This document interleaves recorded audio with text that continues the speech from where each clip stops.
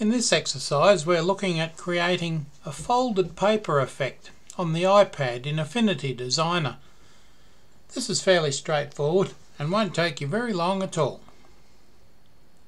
So open your canvas and create an artboard 800 by 600 pixels in size. Create a small square on that artboard 100 by 100 pixels. Now set the colour selector to RGB hex slider. Makes it a bit easier to follow what I'm doing really.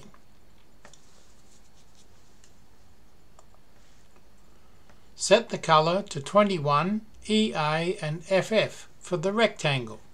And we're doing this so that the rectangles are really easy to see when you get a lot of them on the page, because that's what we're going to do. Move the square to the top left. And the blue colour simply makes the squares easy to see, as you can see there. Now make copies and duplicate the process. You want these squares not only all the way across the page, but all the way down the page. You're repeating until the rectangle of the artboard is filled. Now select the alternate rectangles and set the colours as shown. And in this case it's the grey is a CC, CC, CC. Lots of C's. And you do this right across the page. Continue to work through the squares. You can get a little bit confused, so just be careful what you're doing. Finally, set the rest of the paper colours. You can see we've taken out the blue.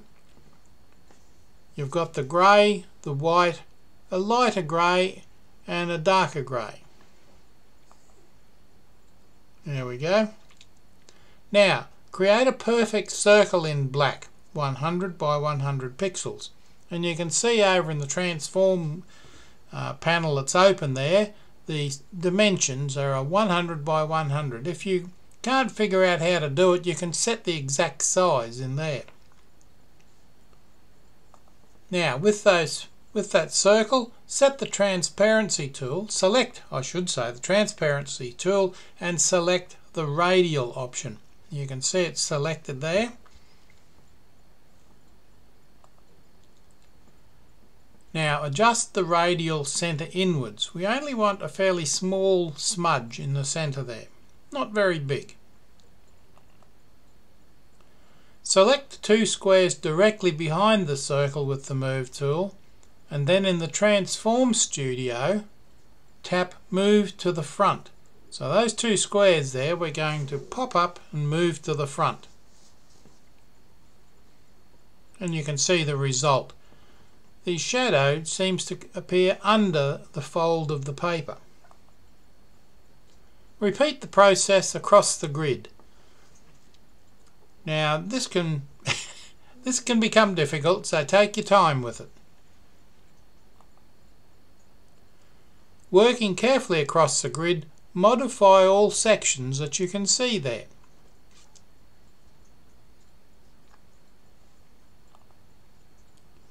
In this example, I'll delete some of the squares to accommodate a text caption, so those squares on the right hand side I've actually deleted.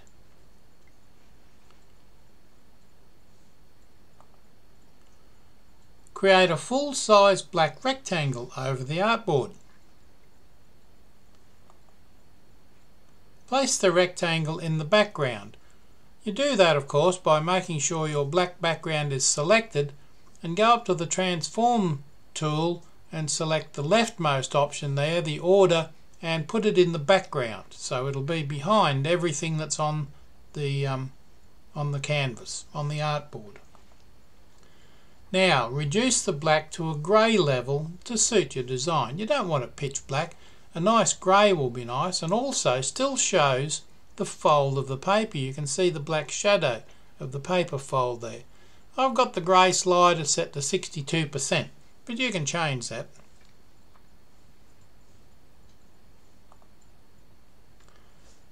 And add your text as desired. I've got, very simply, folded paper. Well, we can see that, can't we? Okay, there we go, finished. Kind of looks like folded paper, doesn't it?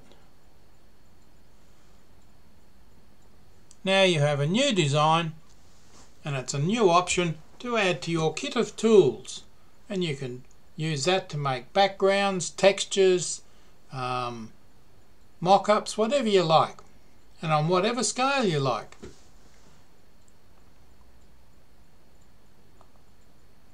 Thanks for watching. Enjoy.